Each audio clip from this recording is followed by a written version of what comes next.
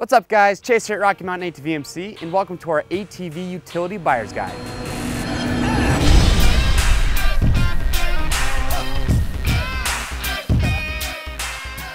Alright guys, so here at Rocky Mountain, we carry a ton of OEM and aftermarket parts and accessories for your ATVs, but in this video today, we're going to walk you through and we're going to show you our top picks and what we feel are the best additions that add functionality, safety, and even some creature comforts to your utility ATV. So sit back, relax, and let's get to it. All right, so the first suggestion we have for your utility ATV is to have a winch installed. Now a winch, it has a lot of different uses for it. You can use it to get heavy objects off the trail like a fallen log. Here in Utah, we use our winches a ton to operate our snow plows. And in some situations, yes, you are gonna need it to get yourself out of a bad situation. So here at Rocky Mountain, we carry winches from Warren, from Tusk, and Polaris, and we carry them from 2,000 up to 4,000 pound ratings. And we're gonna have those with braided steel, or you can get those with a synthetic rope. Now, if you're having a hard time deciding or don't know which material, either synthetic rope or steel, is gonna be better for you, well, there's a couple of things that you're gonna want to consider.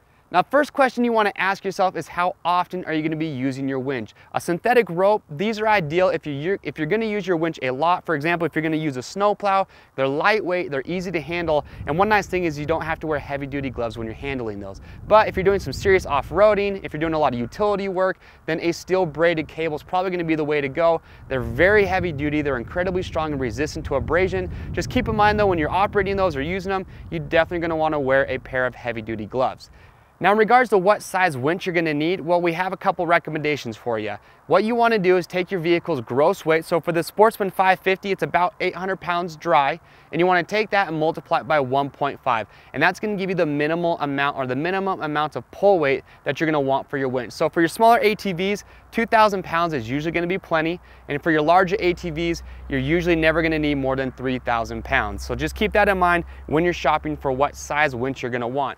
Now when it comes to mounting your winch, we've actually made it very easy for you here at Rocky Mountain. Just go to our website at rockymountainatvmc.com, enter the make, model, and year of your ATV, and you scroll down to the winches. We have kits that are available that are gonna come with everything you need to get it installed. You're gonna have your mounting plate, your hardware, and the winch, and we've also made how-to videos that you can watch that are gonna show you step-by-step how to get these installed. However, we do still offer the option you can get the mounting plate or the winch separate. It just depends on what route you wanna take.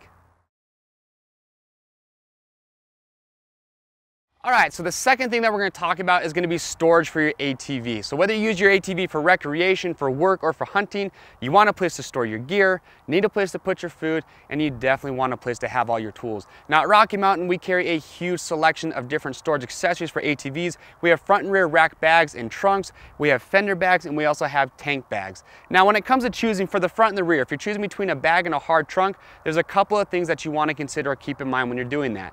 Rack bags are great because they have good versatility. They're great for organizing your gear. Some are going to have removable cooler compartments, cup holders, and they're going to mount using straps, so they're very easy to take on and off. Now hard trunks, these are made from hard molded plastic. These are great because they're going to give very good protection to your items inside. Some of them you'll be able to lock up. Some of your rear trunks are going to have integrated seat pads that are very nice for resting, and they're going to be very resistant to Mother Nature, especially in that nasty weather. Now, on this ATV, we have a couple of different bags and trunks that we want to show you. Here in the rear, this is the OGO Honcho rear rack bag. This is one of our top picks for rear rack bags. It has a lot of versatility. It mounts up using straps. You're going to have two removable compartments here in the front that are also insulated coolers. And on the inside, it offers a lot of different pockets. Again, it's very nice for keeping your gear organized. Now up here in the front, this is the Polaris Lock and Ride front cargo box. Now the reason we love this, if you're a Polaris guy and your ATV was meant to use the Lock and Ride system, this is definitely a route that you're going to want to consider if you want a hard cargo box for the front or for the rear. It utilizes the Lock and Ride technology, which once that hardware is installed, you can take this hard box off and put it back on in just seconds. It's very, very easy. And again, with hard cargo boxes, you have the option to lock a lot of those up. So it's just a really nice feature.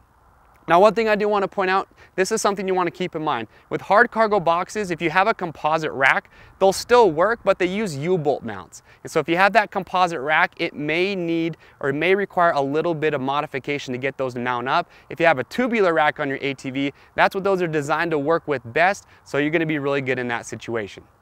And some nice other options that you can have if you want. We have fender bags, which are awesome for your smaller accessories, your smaller items like your phone or your snacks. Those are gonna be easy to access. And we also have tank bags. So a couple different options there for your smaller items. Now, if you're looking for more options for the front or for the rear, whether it's a rack bag or a hard trunk, check out our ATV Buyer's Guide series for our storage options, where we show you our top picks for the front and the rear and give you all the details so that you can buy with confidence.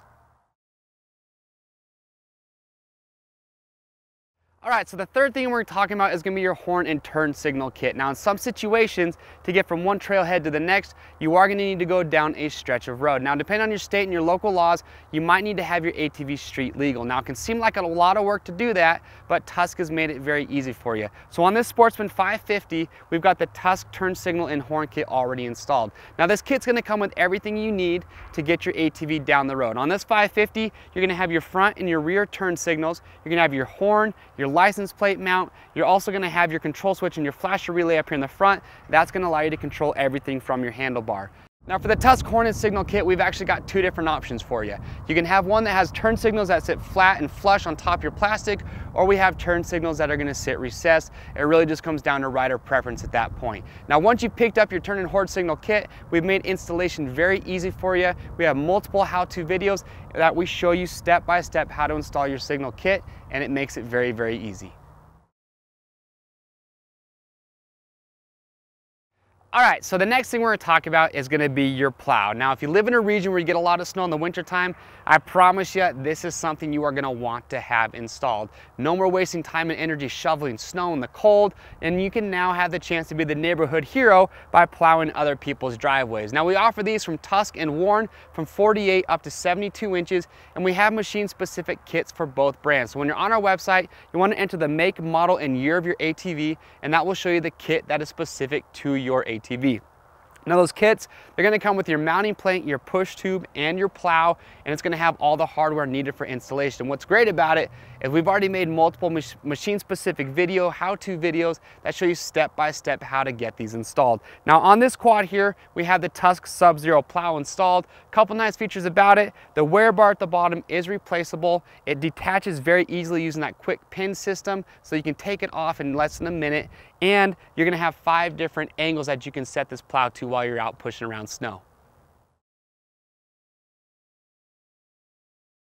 All right, so the last couple things we're gonna talk about are how to keep your hands warm and also how to keep your hands protected. It's no secret that if your hands are cold, it's very uncomfortable, and that it can actually be dangerous if you have a hard time feeling the controls on your ATV. Now, you've got a couple different ways that you can help keep your hands warm. First and foremost, you want to get a nice pair of gloves that are going to be wind resistant or even waterproof if that matter. And another way is to have a nice heated grip on your ATV. Now, we carry heated grips from AIM, from Yamaha, and from Tusk. And the two that we're going to talk about today are going to be the Tusk grip heaters. And the first one is the molded grip from Tusk. Now, these have a heat panel that's built into the grip. It's an injection molded grip. And what's nice about these is you actually have a digital temp controller that actually allows you to control the temperature of your grip. Now, the other option from Tusk is a Tusk grip heater kit. Now, those are nice because you can run whatever grip you want, and those are just gonna install underneath your grips. Now, the main difference between that and the molded grip is it's not gonna have that digital temp control, so just keep that in mind. But regardless of which kit you go with, we have a how-to video that shows you step-by-step how to install these, and it's very fast and very easy. So the last thing we're gonna talk about is how to keep your hands protected. Now, there's a couple different ways you can do that. And the first one we're gonna talk about is gonna be using a hand guard. Now, at Rocky Mountain, we carry a huge selection of different hand guards for your ATV. And the one that we have installed on the Sportsman 550, this is the Tusk D-Flex ATV hand guard. Now, these are made from hard molded plastic and heat treated aluminum.